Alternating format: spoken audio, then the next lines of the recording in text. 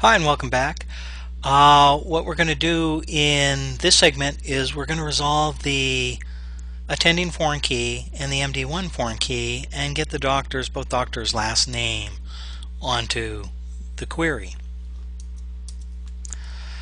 Now we've got a bit of a dilemma here because we have two foreign keys that we need to resolve back to a single table, and we can only refer to that table one time without creating a syntax problem. So how would we go about dealing with that? Well, let's go have a look.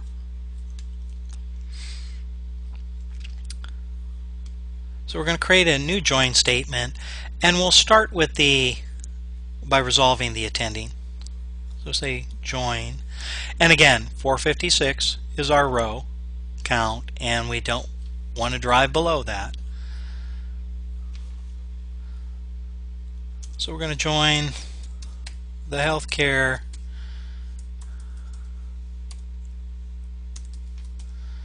database, the provider table, but what we're going to do is we're going to create an alias name here, and since it's attending, we'll just call it the name of the table, attending. So what I've done is I've created an alias name called attending to the provider database. So this is going to open up the provider table, not database. It's going to open up the provider table, and its reference name, as far as the syntax goes, is going to be named attending.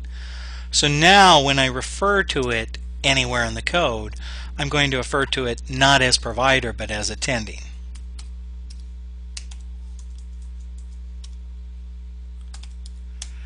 You'll sometimes see this done in queries where they'll open up the table provider and they'll give it an alias name P so they don't have to type so much, and I'm not a huge fan of doing that, though it's actually something that's done fairly prevalent on a pretty prevalent basis. So that's how you create an alias name for a table. So we're attending provider underscore PK, and if we're not sure what that is, we can either refer back to our ER diagram or we can just look at the table schema, is equal to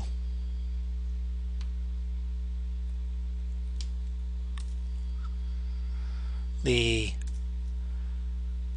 attending FK. Alright, so let's run that query. And our row count remains the same, so all is well and good there. So at this point, we can get the last name. That's column name last name. And again, we have to refer to it based on our alias name, which is attending. So attending dot last name as attending. Now let's just run that. And let me show you real quick. I'm going to take off the attending and run it, and so you can see the error we're going to get. See, column last name in the field is ambiguous, and the reason why it's telling us that the last name column is ambiguous is because we have a column name last name in the provider table, and if we also go take a look at the patient table, which we also have opened and joined, you'll see that there's a last name column in there as well. Of course, we could have seen that just by going up and looking at the query itself. So again, that's why I said it's important to add in, when you're referencing column names and you have joins going, using the nomenclature table name dot column name when you're doing that to avoid any ambiguity. Alright, now, and we no longer need this, so we can get rid of that, and let's run it. And now we only have one more foreign key left to resolve. And I'm just gonna cheat a little bit since we already have the table opened up. we're just going to open it up again and make a few changes. So now we're looking at the MD1 column, and let's just say for sake of example that that's actually the surgeon, where we store the surgeon. So we'll name it surgeon, and again we have to reference it by the alias name we used, not by the table name, surgeon. And now if we run that, our row count remains at 456, so all is well and good. And again, a little cut and paste. We no longer need the hospitalization foreign key.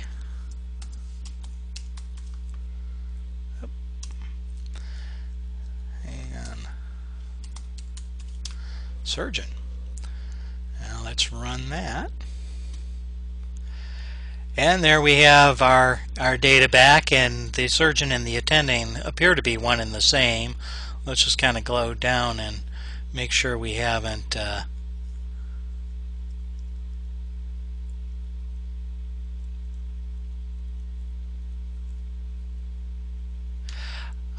they're all the same. And why is that? Because we forgot to change our reference from attending FK1, common mistake to make when you're doing cut and paste, MD1.foreign key.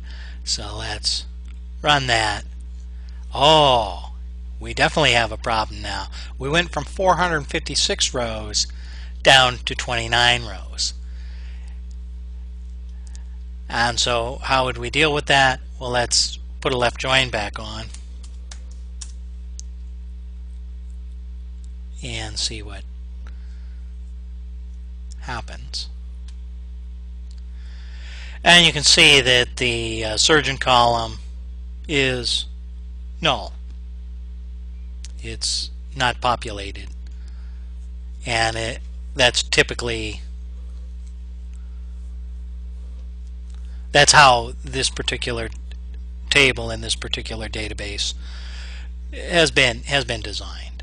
Now, just to kind of show you, because this is an interesting thing, and sometimes you can build databases in very different ways, let's just have a look at the provider table and see what's in there.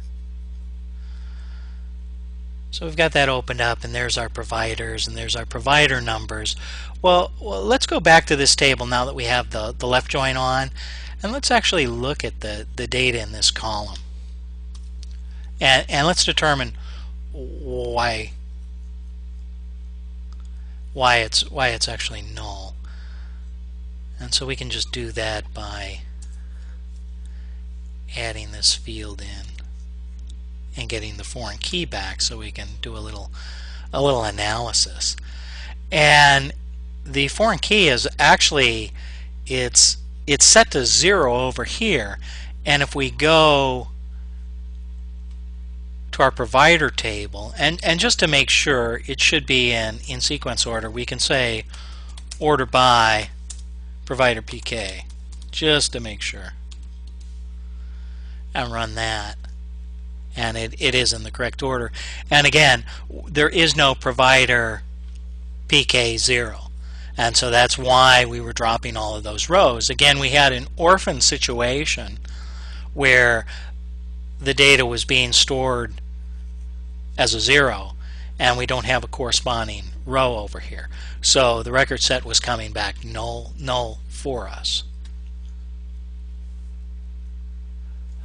So I've now shown you how to open up and resolve multiple foreign keys back to a single table, and how to join multiple tables. So you're ready now to go off and